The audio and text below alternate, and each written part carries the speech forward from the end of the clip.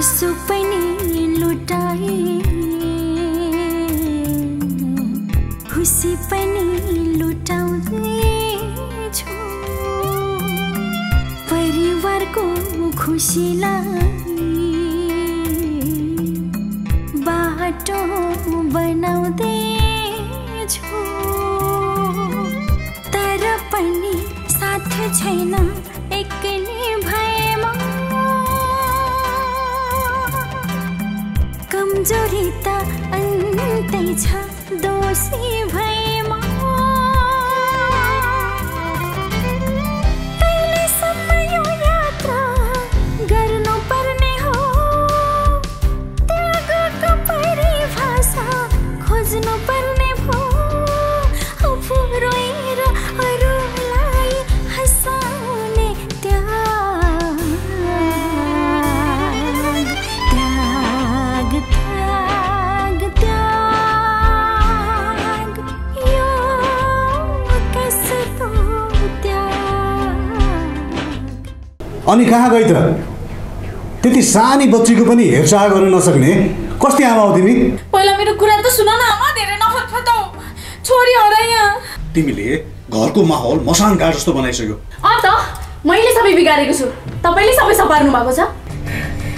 कागले कान लग्यो भनेर कसैले सुनाइदियो भने कागको पछि दौडिने हैन मेरी बहिनी, पहिला कान छाम्नु पर्छ।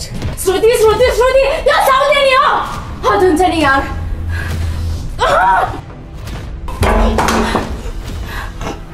त्यो तेरो प्रब्लम हो, मलाई बस मेरो पैसा दे, सक्यो। तपाई जस्तो निर्दयी बाउ र लोग्ने पनि शत्रुलाई पनि नपरोस्।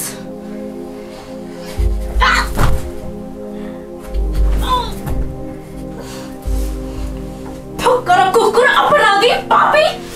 छोरा मान्छे हुन्, अलिअलि त तिमीले पनि त उनको समस्या बुझ्नु पर्थ्यो नि त। मैले बुझेर मात्रै हुन्छ त बुवा, उसले चाहिँ खै मलाई बुझेको। तपाई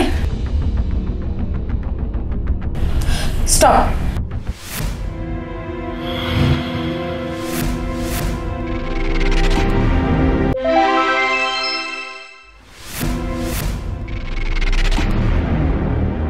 तपाईले बाटो भुल्नु भए जस्तो छ। यो बाटो तपाईको यात्राको सहयात्री हैन। अनि अर्को कुरा, यो बाटो हिँड्ने अधिकार अब तपाईलाई छैन। So you can leave. मैले बाटो बिराएको भुलेको होइन र बाटो सबैको साझा हुन्छ, यसमा तिमीले बन्देज लगाउन सक्दैन। गलत। मसम्म आउनको लागि हजुरलाई जति सजिलो भयो नि, अब यहाँबाट फर्केर जानको लागि उति नै गाह्रो हुन्छ। जीवन त्यो मोडमा आएर अल्झिएको छ जहाँबाट मलाई फर्किनु नै छैन। मलाई तपाईका यी इमोसनल डायलगहरुमा कुनै पनि दिलचस्पी छैन। तपाई यहाँबाट जान सक्नुहुन्छ। जानुस्, जानुस्।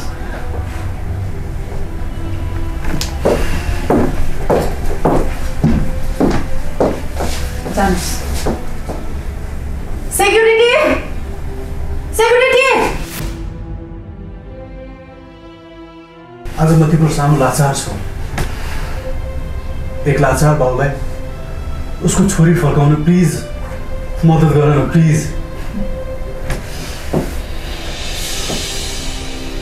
लाज, शरम, घिन भन्ने चिज बेचिसक्नुभयो। मलाई त्यो घरबाट अनि तपाईको जीवनबाट अलग्याएर आज म आफ्नै पौरखमा उभिएको देखिसकेपछि मैसँग आएर भिख माग्न लाज लाग्दैन? लाग्दैन। सन्तानको ज्यानको अगाडि कुनै पनि बाबुआमालाई के पनि लाज घिन लाग्दैन।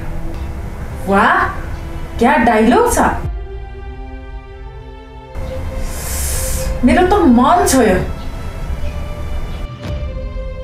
जसले अग्नि र सारा समाज साँची राखेर 7 जन्मसम्म हर सुख दुःखमा साथ दिन्छु भनेर विवाह गरेर ल्याउँछ, अनि ल्याएकी श्रीमतीमा एक कमी पाउनासाथ अर्की श्रीमती ल्याउने सामर्थ्य गर्छ, त्यो मान्छेले यस्तो कुरा गरेको अलि नसुहाउँदो रहेछ।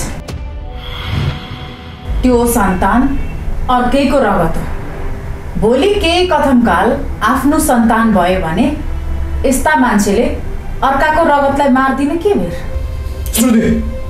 चिच्चाउन मलाई पनि आउँछ। यो ध्यान रहोस्, तपाईँ मेरो ठाउँमा उभिनु भएको छ।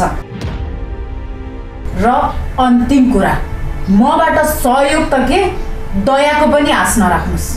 तपाईँ जानुहोस्, मेरो धेरै काम छ। श्रुति, यति धेरै कठोर अनि परिवर्तन तिमीमा गल्ती दुबैको थियो। बस फरक यति थियो कि तपाईँले पाना पल्टाइदिनु भयो, तर मैले पुरै पुस्तकै जलाइदिएँ। त्यसैले अब हाम्रो इतिहास रचिँदैन, न त कोरिन्छ। त्यसैले प्लिज आजबाट यहाँ अनि मेरो जीवनमा भड्किने कोसिस नगर्नुहोला। जानुहोस्।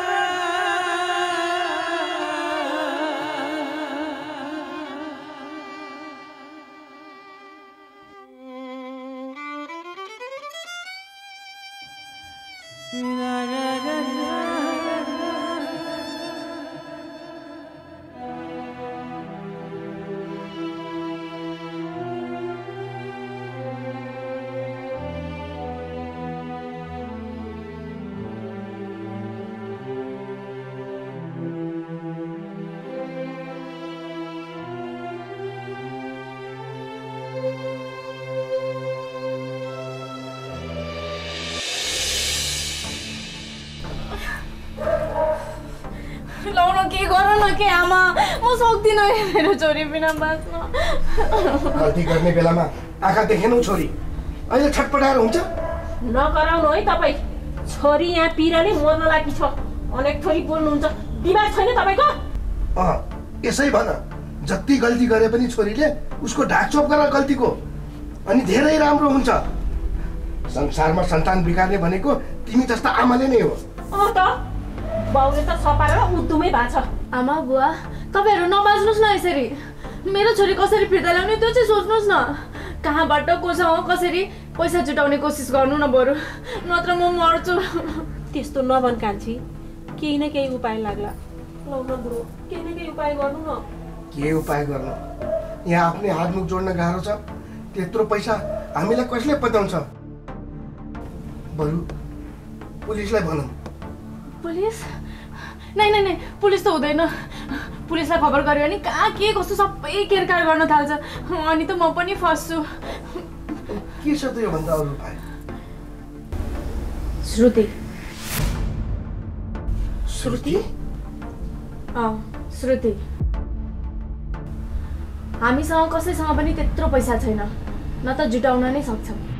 यति बेला सबैभन्दा पावरफुल श्रुति छ, त्यसैले मात्र मेरो छोरी फर्काइदिन सक्छ। तर श्रुति त जिउँदै छ, अनि अथाह पैसावाली पनि बाँकी छ। कहाँबाट कसरी त्यो त हामीलाई थाहा भएन, तर हामीले देखेका छौँ। देख्न त हामीले पनि घुम्न जाँदा देखाएको थियौँ, तर ठम्याउनै नपाइकन भागी। हामी त मरि भन्ने भ्रममा थियौँ, तर नारीको अर्को रूप देखाएकी छ त्यसले बाँचेर। नारी कातर मात्रै होइन, पावरफुल पनि हुन्छ भनेर प्रुफ गरिरहेछ त्यसले। तर त्यसले अब हामीलाई सहयोग गर्ली त? गर्छ, अवश्य गर्छ। त्यो जति नै फेरिए पनि त्यसको मन अझै पनि कमलै छ। दुई थप आँसु देखाएर त्यसलाई कसैले पगाल्नुपर्छ मलाई थाहा छ। गलत।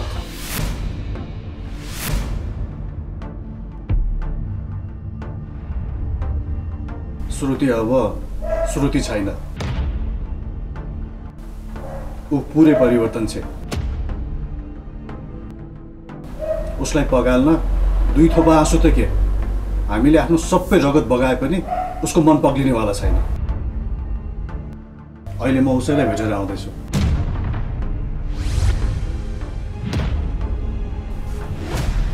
देख्नुभयो बुवा आमा, तपाईँहरूको ज्वाइँ बनाउँदाको ताल। म यहाँ छोरी नभएको बेगमा छटपटाइरहेको छु।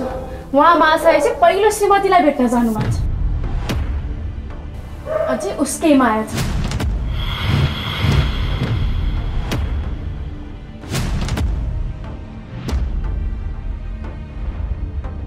तिम्रो गोबर भरिएको दिमागले सोच्ने भनेको यति मात्रै हो। म कुनै सोखले भिख माग्न गएको होइन त्यहाँ। छोरी बचाउनको लागि आफ्नै नजरबाट गिरेर लाचार भएर फर्किएको छु। मेरो केही सिप लागेन। काश तिमीले त्यो दिन तास नखेलेको भए आज यो दिन आउँथेन, बुझ्यौ? यस्तो होला भनेर के थाहा त? अब थाहा भयो नि, भोग अब।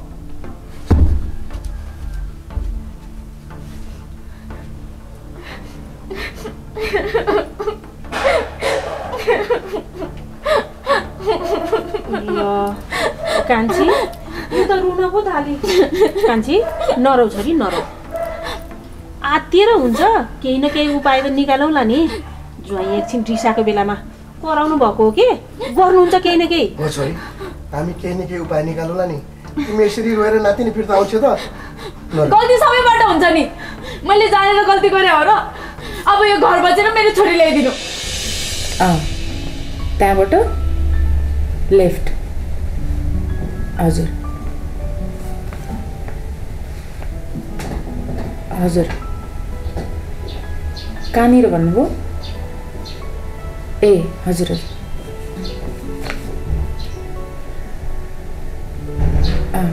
हुन्छ, हस्, थ्याङ्क यू।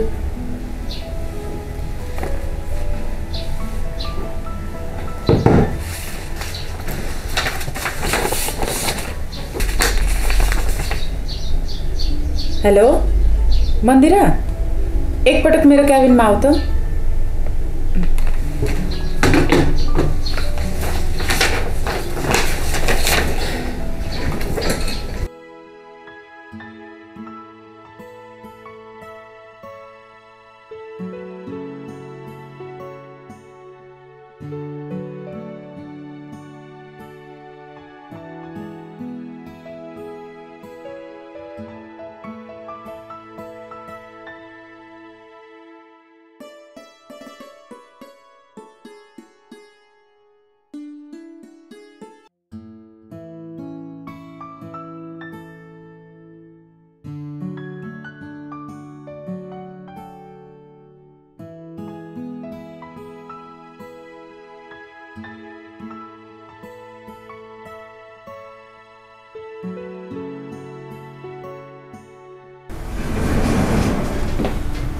म्याम सुन न, यसमा मैले एड्रेस लेखिदिएकी छु।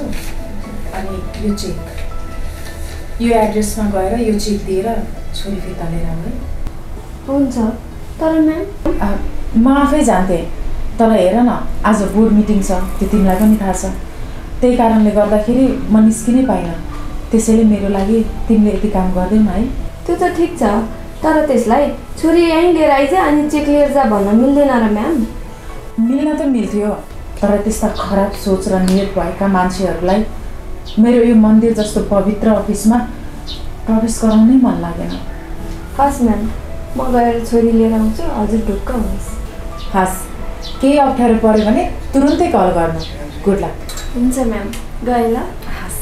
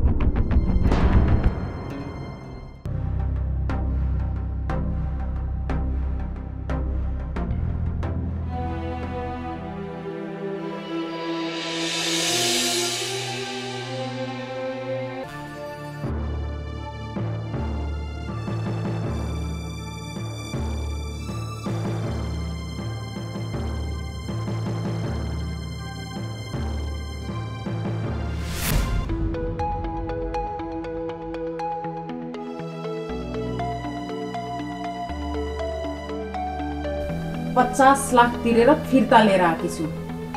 यत्तिकै त दिन्न होला। मेरा पनि केही शर्त होलान्, केही कुराहरू होलान्, होइन र? के चाहियो तँलाई भन, म दिन्छु। जोसँग लोग्ने त अर्काको छ, उसले मलाई के देला भनेर आश राख्ने? मुख सम्हालेर बोले, पहिला जसको भयो पनि अहिले मेरो हो। ए हो, त्यही भएर पो आफ्नी श्रीमतीको दुःख पीडा देख्न नसकेर मेरो खुट्टा समातेर भिख माग्न जानु भएको रहेछ त।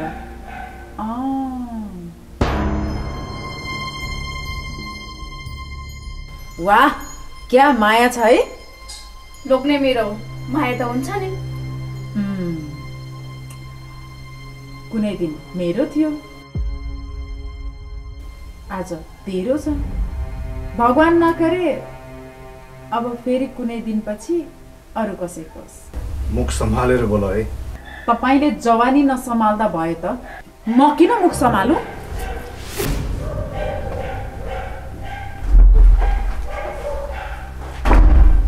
तिमीले दया देखायो भन्दैमा नाना थरी नभन है। मेरो पनि आफ्नो स्वाभिमान छ। दया होइन, भिख देखियो। र अर्को कुरा, अहिले तपाईँ श्रेयाको श्रीमान भए तापनि तपाईँ मेरो माया हो। तर मैले अहिले त्यो मायालाई घृणामा परिणत गरेकी छु। म तपाईँले म माथि गरेका हरेक अन्याय र अत्याचारको बदला लिएर छोड्नेछु। लियो, बदला लिनु छ, लियो जान लिनु छ। र उसै पनि म त जिउँदो लास भइसक्यो। यो त केही पनि होइन, सुरुवात भर्खर भयो। यसको अन्त्य भयानक हुनेवाला छ, तयार रहनुहोस्। अनि मेन कुरा त भन्नै भुलेछु, तपाईकी पहिलो श्रीमतीको हकले यो सम्पत्तिको आधी हिस्सा मेरो, प्लस मैले छोरी फिर्ता ल्याइदिँदाखेरि तिरेको 50 लाख रुपियाँ सहित मेरो डिभोर्स पेपर 24 घण्टामा तयार राख्नुहोला। म आउनेछु। रेडी? श्रुति, मेरो कुरा सुन्नु प्लिज। मैले जे भने त्यो गर्नुस्। श्रुति,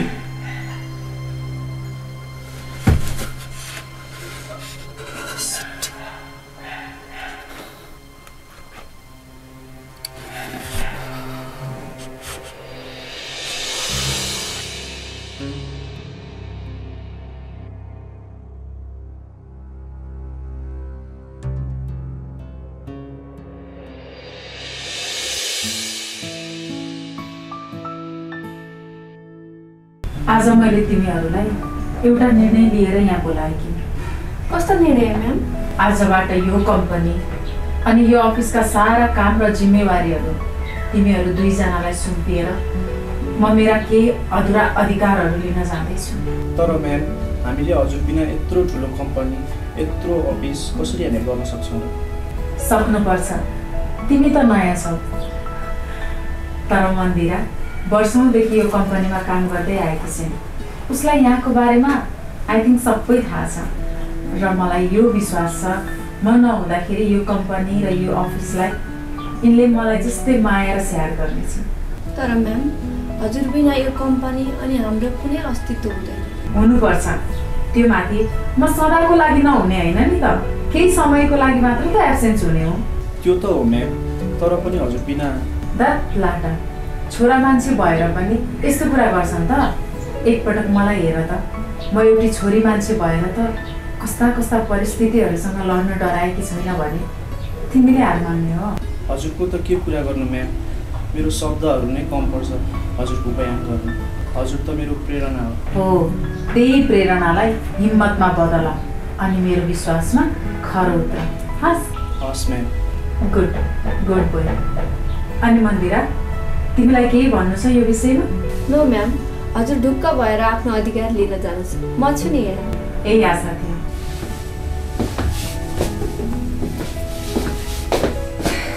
ल, यसमा मैले सबै हिसाब किताब अनि त्यसपछि अर्डरहरू लेख्दैको छु। यो सबै यही अनुरूपको है। तिम्रो जिम्मा आफू ध्यान राख्नु है।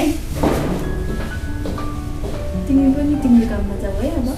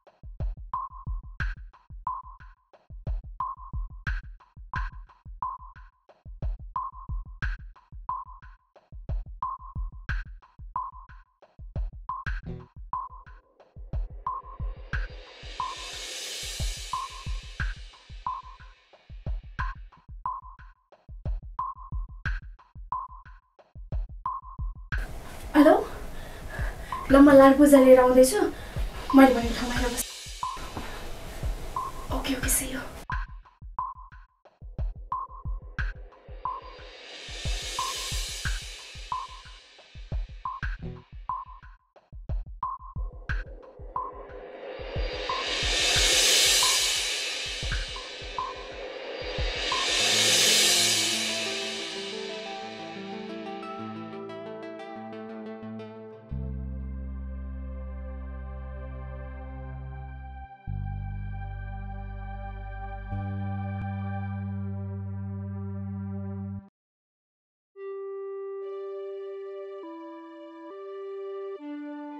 श्रुतिमा यति धेरै परिवर्तन आएको देख्दा विश्वासै भइरहेको छैन। माया छैन भनौँ, दया किन देखाइरहेछ? माया छ भनौँ, त्यति सम्मान र माया गर्ने मान्छे यति र्युडली बिहेभ गरिरहेछ। आखिर भएको के हो? गर्न के चाहिरहेछ?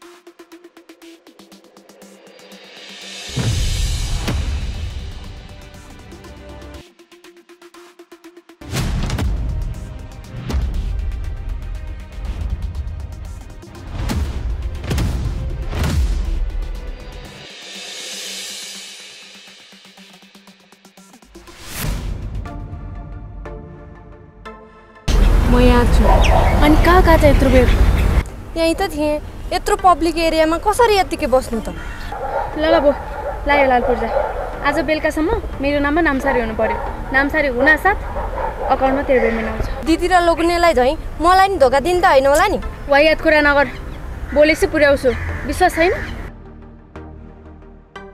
तँलाई र बाघलाई विश्वास गर्नु उस्तै उस्तै हो पर्ता कुरा नगर चाँडो जा ल ल पैसामा ल्याङल्याङ नगरेस् नि फेरि हुँदैन हुँदैन चाँडो जा न सरकारी काम यसै त ल्याङल्याङ हुन्छ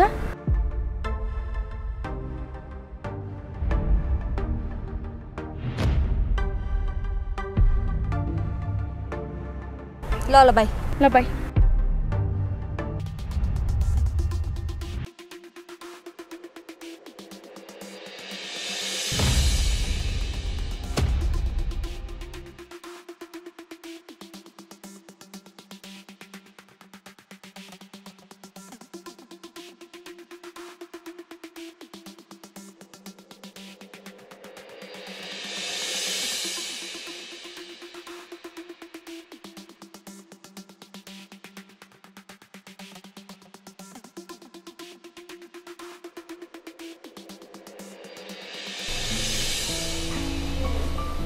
श्रेया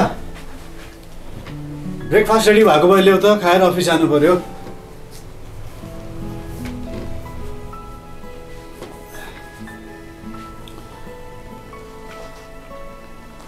अरे सुनेनौ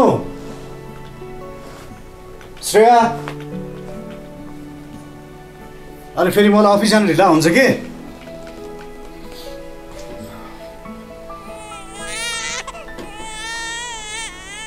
हेर बच्चा रोइरहेछ यो आइमै कहाँ गएको के भने फेरि श्रेया बच्चा पनि सम्हाल्नु सक्नु हो